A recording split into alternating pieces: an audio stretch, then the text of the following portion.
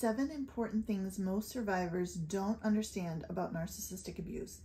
That's what we're talking about in this video.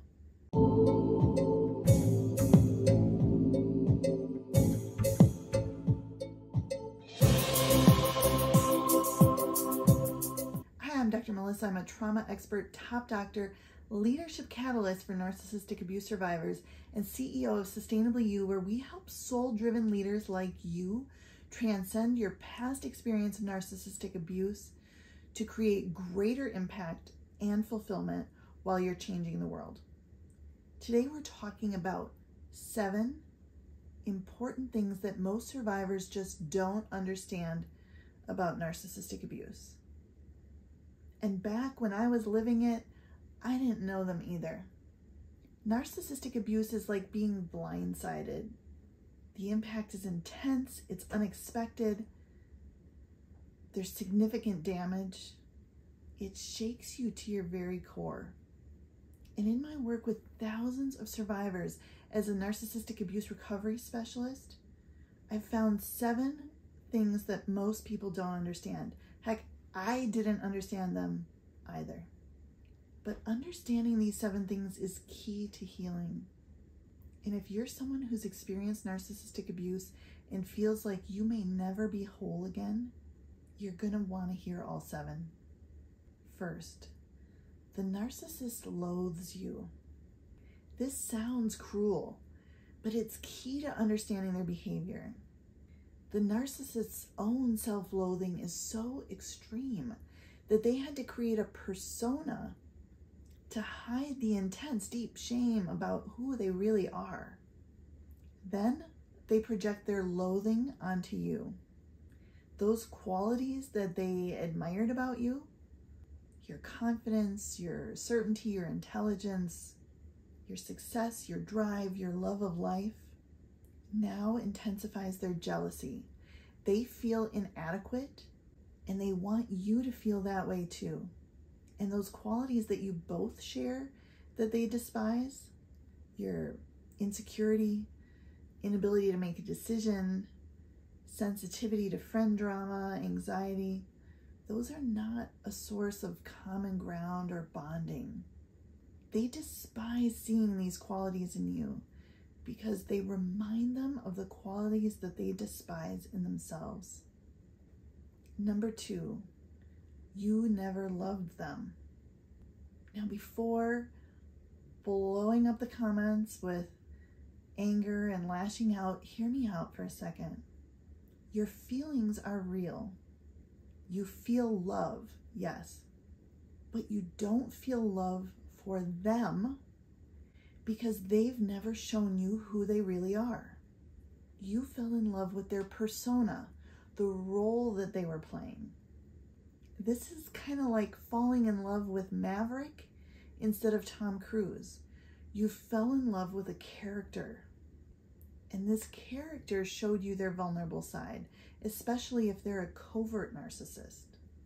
They revealed the trauma of their past, the weaknesses, the dreams of a character. The fact that they never loved you doesn't say anything about who you are as a person. A persona, a character, cannot love you. Number 3, the trauma is still present until you release it. Trauma gets stored in your physical, your energetic body, and your subconscious mind. Think about that. Trauma is stored in your mind, your body, and your spirit. It's by design. Trauma is intended to get your attention, to show you where you are out of alignment before the traumatic experience occurred. And it shines a spotlight on the false story you told yourself about yourself as a result of what happened. That story that you've told yourself, that you're unsafe, that you're not good enough, that you're not worthy, is false. Becoming aware of this trauma is absolutely imperative because it impacts your health, your wealth, your relationships, your impact. It frequently manifests as mental, physical, spiritual symptoms, as financial challenges or setbacks, as career setbacks, as new narcissistic relationships. Some of the signs that you're still impacted by trauma include physical symptoms, pain anywhere, digestive issues, headaches, heartburn, sometimes even asthma, mental symptoms like anxiety, rumination, insomnia, spiritual symptoms like overwhelm, confusion, wondering if you're the narcissist, financial symptoms like under-earning, overspending, unexpected expenses, and relationship symptoms, difficulty trusting yourself or others, isolation, new narcissistic relationships. The effects of trauma last far longer than you'd expect, years, even decades, unless you follow a process to release it. Number 4, the financial impact is profound. Of course, there are the obvious costs. Money spent directly on the narcissist and the relationship, legal fees to separate, maintenance, child support, medical and therapy expenses, and the money lost to missed opportunities as a result of the narcissistic relationship. But even more impactful is the financial impact that lasts for years, even decades beyond the end of that relationship. When you are an entrepreneur, business owner, or professional, the impact is far more pronounced. Again and again, I see several common financial mistakes that lead to missed opportunities, extreme effort with minimal results, predictable failures, costly errors, and more trauma. And if you want a copy of the free guide that I created that details all 7, the link is in the description. Number 5, flying monkeys will never see the truth. This is a really tough pill to swallow. Those flying monkeys were your friends, your family, your neighbors, your colleagues. You thought you had a relationship with them. You thought that relationship was real, but it wasn't.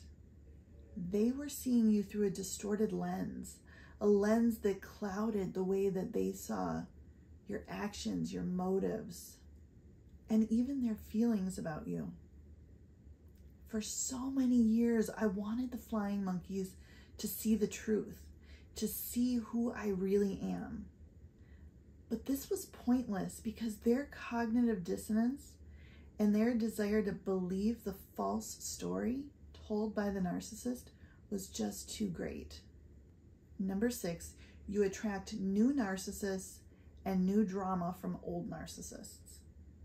You may either be feeling like everyone in the world is a narcissist, or like here you were just walking down the street, minding your own business, and you're randomly approached by another narcissist.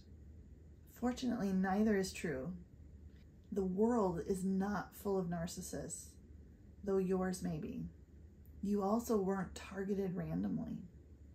You have characteristics and a unique narcissist attractant that make you an ideal target.